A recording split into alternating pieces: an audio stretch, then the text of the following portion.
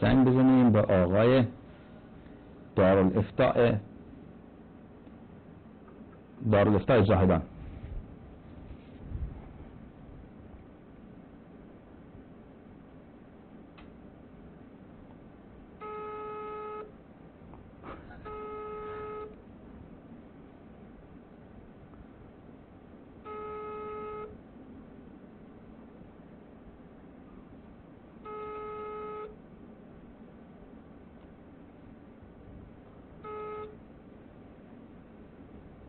هلو هلو. بله اینا هم شماره من میشناسه. اینا این آقای دارالفتاء اینا مثل اللهیاری گفت عرض نگو بگو اسرائیل و بکریه و عمریه مثل اسرائیل میترسد. جواب بده مردی. امشب جوابش بلد نیستی، در آینده جواب بده. بله مسئول دارالفتاء مسجد بزرگ زاهدان آقای عبدالقادر عارفی. نه پدرش هم جواب نمیده، جدش هم داد جواب نمیده، تواب صدیقش جد میشن هم جواب نمیده. چی جواب بده؟ چی جواب دارد؟ ای بابا ای نامردا. اینم مذهب شد، اینم مذهب شد. مثل زن فرار میکنید. این مولا شده زنگ بزنم. این آقای امام جمعه یکی از شهرهای ایناست. اگر جواب داد اون وقت براتون معرفی میکنم، چون تا حالا باش زنگ نزدم. این شاید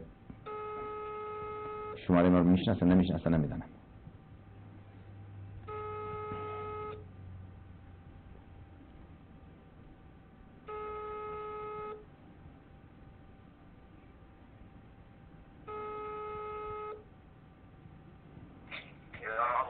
یا الله. سلام علیکم جناب شیخ. سلام علیکم. حال شریف خوب هستین شما؟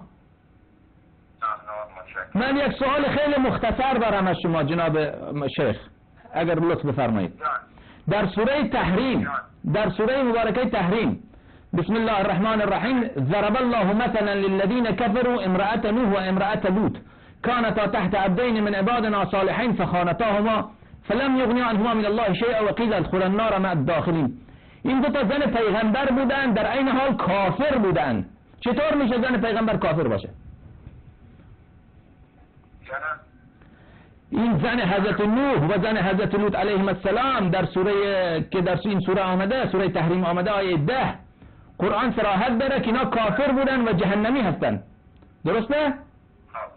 بله. چطور میشه زن پیغمبر کافر باشه و جهنمی باشه؟ خدمتتون کنم که این قبل از این که به پیغمبری برسه با آنها ازدواج کرده، نه بعد از. خب قبل از پیغمبری حضرت نوح علیه السلام کافر بوده؟ بله. قبل از پیغمبری حضرت نوح علیه السلام کافر بوده یا مسلمان؟ الو. قبل از پیغمبری حضرت نوح علیه السلام کافر بود یا مسلمان؟ نه پیغمبر کافر نبوده. خب مسلمان بوده. خب چطور میشه که زنش با زن کافر ازدواج کرده و زنش هم کافر بوده و تا آخرم طلاقش نداده تا اینکه در طوفان غرق شده؟ بله.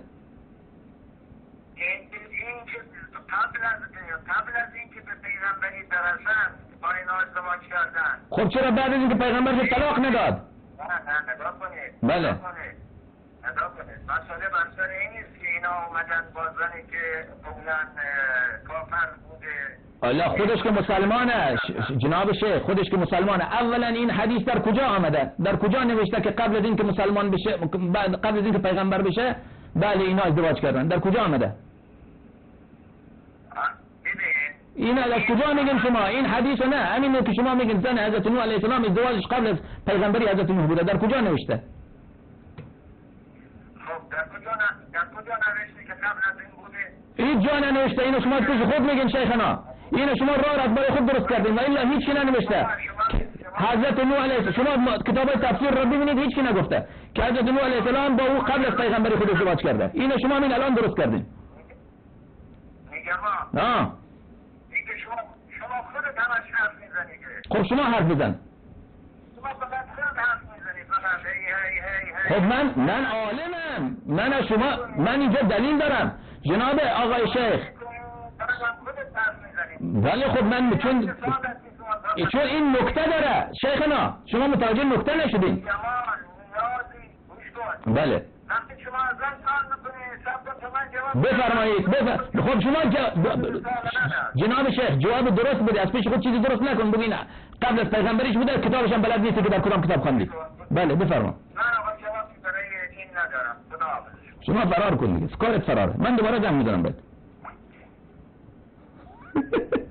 این از پیش خود حدیث درست کرد. این جا ننوشته که حضرت نوح علیه السلام قبل از پیغمبری. الله که فرض بکنیم قبل از پیغمبری بوده، بعد اینکه پیغمبرش چرا طلاق نداد کافر را؟ کافر را چرا طلاق نداد؟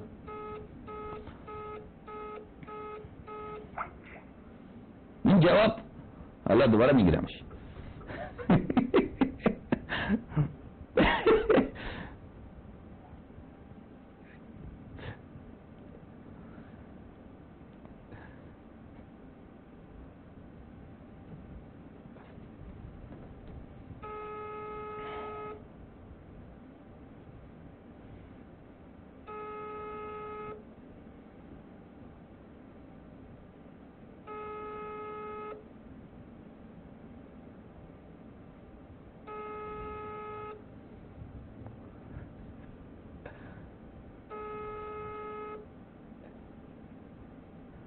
خیلی جواب نمیده.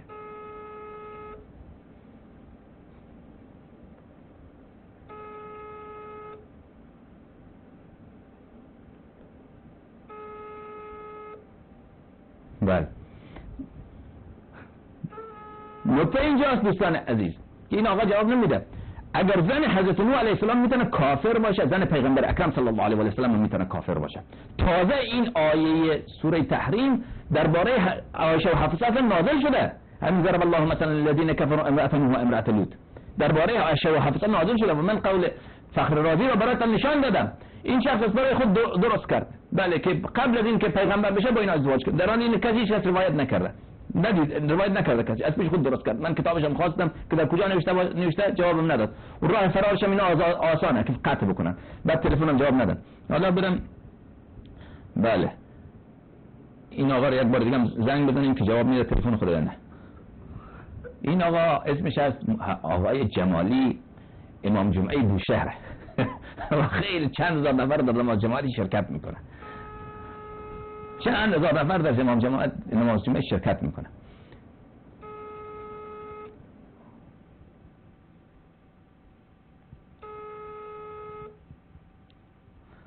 بله